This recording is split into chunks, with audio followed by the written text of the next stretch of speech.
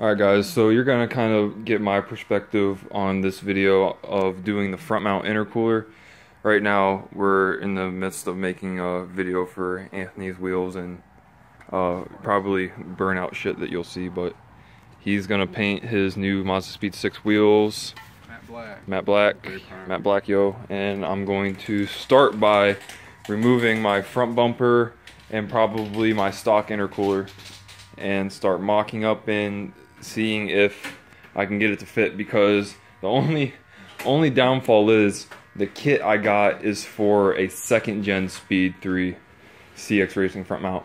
I hear that I heard that 1st gen stuff will fit on a 2nd gen, but 2nd gen won't fit a 1st.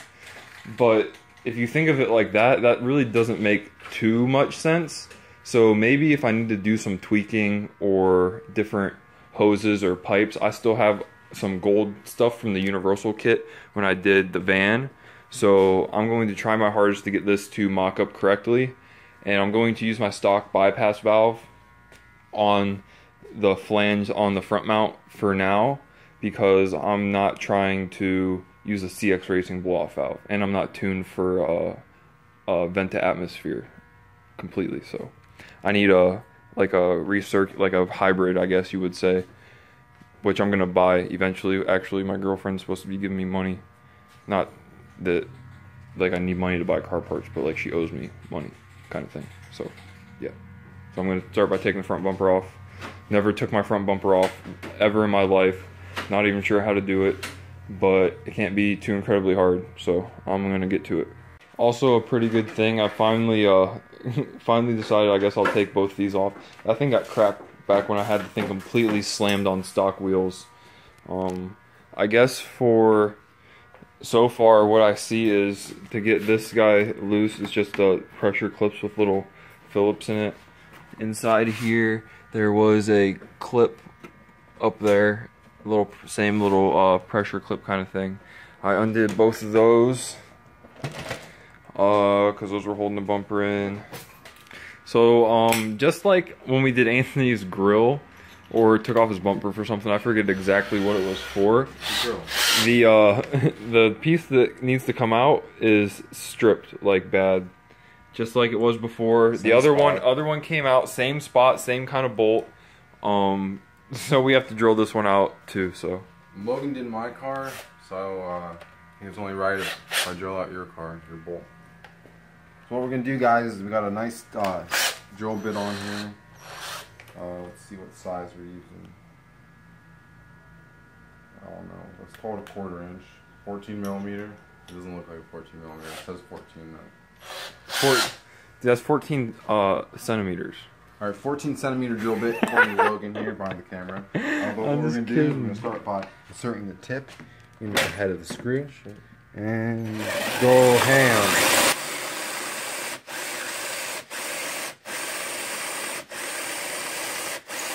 Alright guys, for a little lubrication, just like you may know, some of you might be too young, if you need to, spit on it.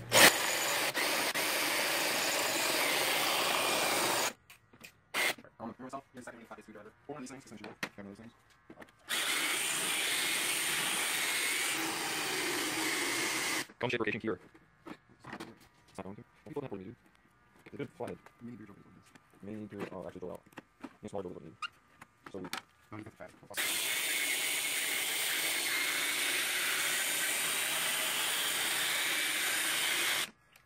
You got insurance through your work, right? Health insurance? Yeah. Yeah. So does that cover ambulance rides? I don't know why. Because I could just see that freaking drill bit when you're like going around circles, just slipping off there and nailing you right in the freaking stomach and just drilling your guts out. You're sick, man. You're real sick. Oh, I thought you were about to grab that, dude. I was about to say, don't touch. Dude, ow! Truck, dude. It definitely just melted your class. Yeah, it did, dude. I can smell it.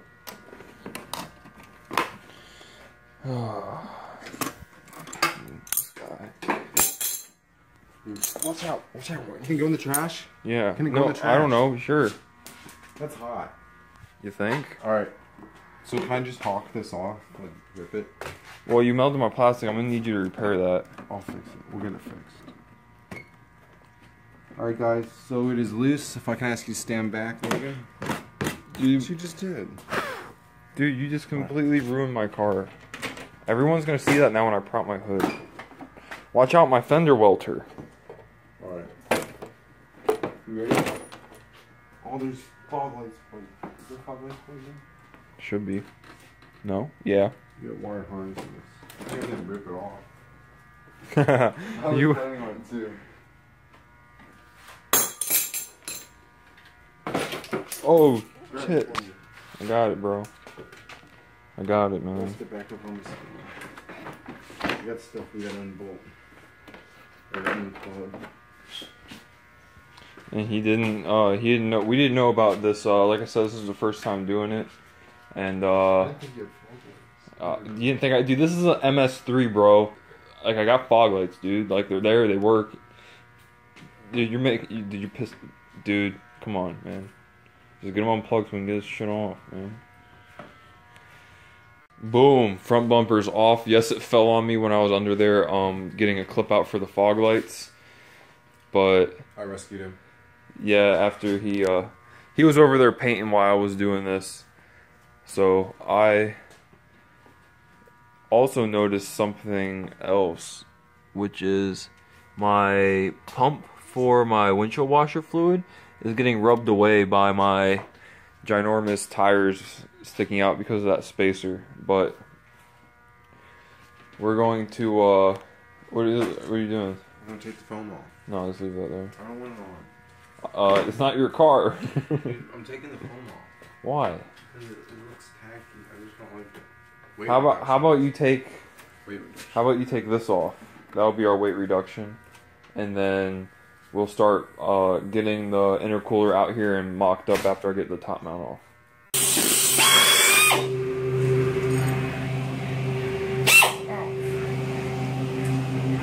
Are we through? Yeah. Dope.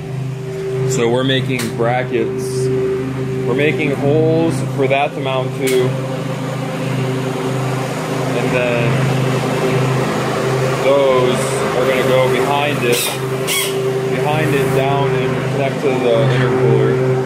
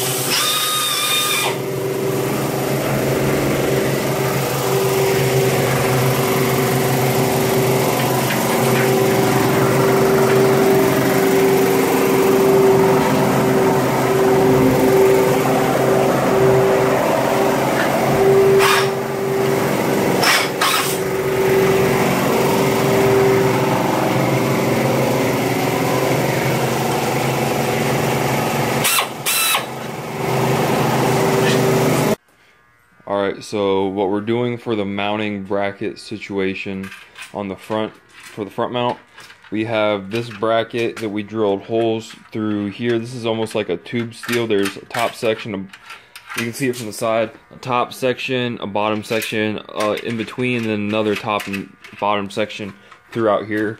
So we're through the top and bottom section of the first section with these bolts. So this is clamped down through that tube section. We have the studs sticking out. Well, it's a bolt, but sticking in between here, sticking out the top. This is for those L brackets that are actually on here, yeah. So these brackets are on here, and that hangs down to there, and then that's going to sit through here with a bolt, tightens into there. And that will be mounted permanently, and then basically all we have yet to do is put hose clamps on everything, make sure everything's snug and in place. I already have the stock bypass valve fitted on here, and since the stock intercooler had actual threads in the back of it for the bypass valve, this one I had to use different hardware with a nut on the back that would fit. So stock bypass valve, CX Racing front mount kit for And this was for a 2nd gen Mazdaspeed 3. There was maybe a few issues, I would say. Obviously mounting the front mount was kind of a challenge, and also routing some of the piping on the hot side was kind of difficult. There's not really room for it. It'd be more ideal if it was over here somewhere, but it's over there, so we're dealing with what we got. It was used, and this is a vacuum / boost hose line, that one in red that taps into inside there. I'm pretty sure I'm going to have to tee that into my electronic boost controller, if I'm not mistaken. But that's that for now. We're going to continue getting this mocked up, mounted, and clamped down, and then we'll be back. Alright guys, so we're swapping out this little nipple for that red boost hose. Like I showed you, this one was in there. It was sitting up in there kind of like that, and the angle was too much for that pipe to fit into, but the 90 go off of that goes straight into here, no problem. So we're just swapped it over real quick, no hassle, just a little extra step. We got the whole cold side piping of the intercooler mocked up. Like, this thing's, it's solid. Intercooler's like dead smack in the middle. Test fit the bumper fits on around it, no problem. And actually, the way we mounted it, it just misses, the piping will just miss the fog lights down there. So that's pretty awesome.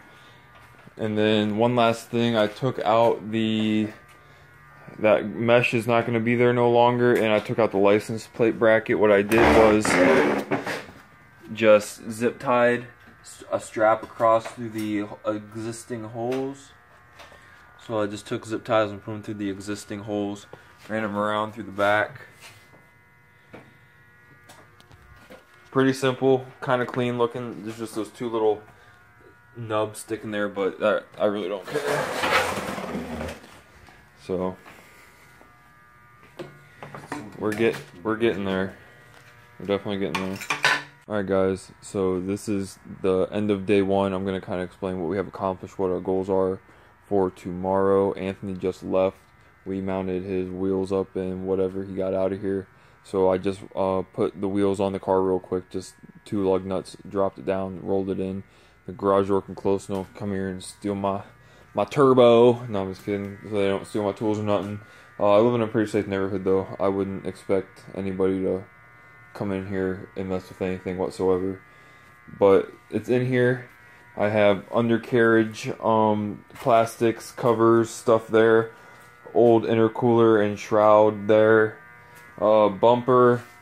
Right now we have the ECU and battery tray box out of the way, and we're trying to figure out exactly how to route the vacuum lines from the wastegate, electronic boost controller, etc. Basically the only thing I'm waiting for is to figure out how the vacuum lines run from that, and I can put everything back together. So tomorrow will be a building day or reassembling day. So that's what's going on for tonight and what to look forward to for tomorrow. Okay guys, so it is now the next day, and I was really determined just to get this done because I had a time crunch I was trying to work around. So basically I just did everything off camera, and when I mean everything is back on. I've figured out problems that I was having trouble with from the night before, and stuff that I was even having trouble with before I even tried to start this project. And one thing I'm going to mention specifically is the fact that this diagram up here under the hood for the vacuum lines that run from the turbo, wastegate, boost control solenoid valve, etc. Is all really confusing. Stock, on here stock, that doesn't even match like correctly. So basically what I was doing was research. The only thing I was coming up with was people that are installing 3-port, but I have a stock. I used to have a 3-port electronic boost controller that was also controlled by a in-cabin little controller that I could flip through and manually do stuff. But that was before I really knew about the access port and different stuff. So after I got my access port and got tuned, the 3-port was still in there, but I picked up my turbo minivan and I installed that on there. It works great on there, but I fixed a vacuum line leak a while back when I was doing an EGR delete block off plate thing on here, and I was all of a sudden running like 8, 9, 10, 11 pounds depending on what gear I was in. But what I basically did was took and had a boost vacuum line, left it open. Okay, so like I was saying, for the reason I am now running back to 22 pounds of boost like I was tuned for originally, is really, really weird, and it makes absolutely no sense to me. But alright, so from the turbo there's a line that goes to the wastegate, and then on the other side of the wastegate there's a line that goes to the electronic boost controller, and then there's another line from the electronic boost controller that's supposed to run back to your intake that goes back to the turbo. But on mine, I have the turbo that has the boost pressure that goes to the wastegate, but in between that line there's a T, and that T goes to nothing. And I had it capped off, and that was a vacuum leak or boost leak, I was assuming, which I think would make sense. And then on the other side of that wastegate, it went to the thing and it was all normal. But what I did was uncap that hose that's teed off in between the wastegate and the turbo, and now I'm running higher boost, which is like really weird.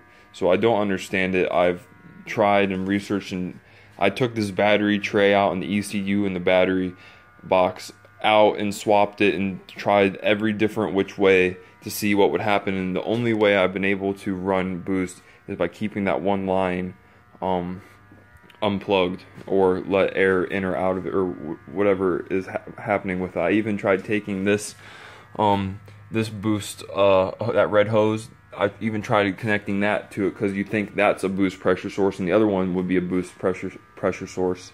You think together it would just equal out and do whatever, but no, that one has to be venting the atmosphere for whatever reason. And my AFRs are good, so I'm not really worried about it. That's how it was always running until I capped it off and took out a vacuum line that was running to the old one that was also open. So whatever, it's on. Everything fits really, really perfectly. I just have some plastic pieces that I have to put back on underneath the under tray, and then ones that kind of block the wheel down there. Let's see, you can see it. Yeah, you can see the wheel right there too. Just like a little plastic piece that will cover that from water splashing in there, whatever. But it's nice weather out. I'm not really too worried about it. So that's gonna be it for this video, guys. I'm sorry I didn't really get into too much of how the 2nd gen kit versus the 1st gen kit fit on here, because basically this is just how it was routed. Just down there, a little 45 with a 90 on a pipe that goes to a straight, goes to another 90, and that 90 has a U, which I think is a 180, which sits up under there, comes down from there, comes around, goes into the intercooler. And basically the same thing on this side. Down there it takes a 90 with a silicone elbow, and then that takes another 180 like U-shaped pipe, and that one comes up to a 45, and then there's like a long 90 that goes up into the flange with the bypass valve and the intake. So it fits, wasn't really too much problems. So that's that. Hope you guys enjoyed it. Thanks.